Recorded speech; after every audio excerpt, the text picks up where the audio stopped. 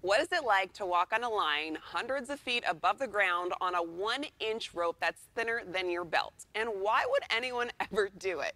Highlining, the most extreme kind of slackline, is the coolest sport you've never heard of until now. Our next guest is a Lodi native and can be caught on the new streaming series Pushing the Line, where athletes like himself push each other to new limits, both physically and mentally. Joining us now is slackliner Ryan Jenks. Welcome, Ryan. Hi, thanks for having me. Of course. And you're in the new series, Push the Line, where you, amongst others, are slacklining. What exactly is slacklining for those who don't know? Slacklining looks like tightrope walking, but we don't have a pole and it's really wiggly. And a lot of people practice in the park, just a few feet off the ground. And when you get comfortable with that, you kind of want to go up higher and push the line. Yeah.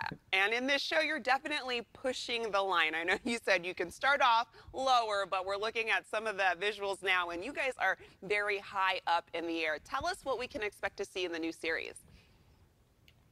So the first 3 episodes are currently out. There are 3 more. It is on Discovery Plus, the new streaming platform for Discovery. And we have some rope swings in there, some zip lines, and of course, some highlining, base jumping, all sorts of things. So we actually show how the process works, the rigging, and just the struggle, because it's not always easy for all of us, even though we do have some very talented people on the show. Okay. And so what drew you specifically to slacklining, and how long have you been doing it for now? Slacklining just grabs some people, right? I fell in love with it when I first saw it in a climbing gym, and then I just love Yosemite, and so that just happened to be part of the culture there for the last 15 years, and yeah, I just love doing it. I don't know why. I would say it definitely gives you that adrenaline rush for sure. And on Pushing the Line, there's new stunts for you and other athletes to do each week. Have there been stunts that maybe had you a little bit nervous, maybe a little too high? Yeah, well, length for me is the most difficult part because there's nothing specific to look at when you are looking at 500 meters or like a third of a mile long, as you saw in some of those photos just now. It's very intimidating rather than some of these shorter lines where you can just, you know, toss a rock and be to the other side. Yeah, it's very scary to be like in that much adrenaline for that long. And when you're doing this, are you kind of zoning in on something, really trying to focus on something specific when you're so high up in the air, really trying to walk across this very thin piece of line like we were talking about? Yeah. Yeah, we do have a little bit of safety ratio there, so like it's safe-ish, but yeah, the name of the game is to stay calm.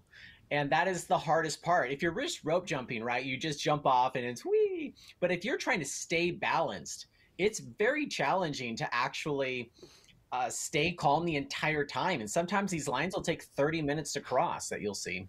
Oh my goodness. So how was it like being surrounded around fellow like-minded people who enjoy the sport as much as you do? It's great. We're all friends, and so we get to show the world together the sport that we love. And so it was really fun being able to rage with them. We did in Moab, Utah, Ouray, Colorado, and yeah, we got to do all the fun stuff we like doing together. And is there somewhere you haven't slacklined before that you're eager to try? I have I have not done anything like in Alaska or these like I've done Iceland, but like I want to do these glaciers and these really hard to get to places, and hopefully if we have a season 2, if everybody likes the show, maybe we'll get to do something more extreme. Oh my goodness. And so are you still in contact with people from the show, the other athletes who enjoy the sport as much as you do?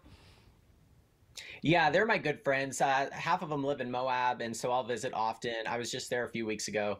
So, yeah, we're always in contact and always doing stuff. I was just in Yosemite a few days ago. We rigged a half a mile long there project. It's insane the stuff we're pushing these days. Oh my gosh, I can only imagine how breathtaking the view was being in Yosemite and doing that. Well, thank you so much, Ryan, Yeah. for coming on the show. And for more on the new Adrenaline series, Pushing the Line, visit discovery.com.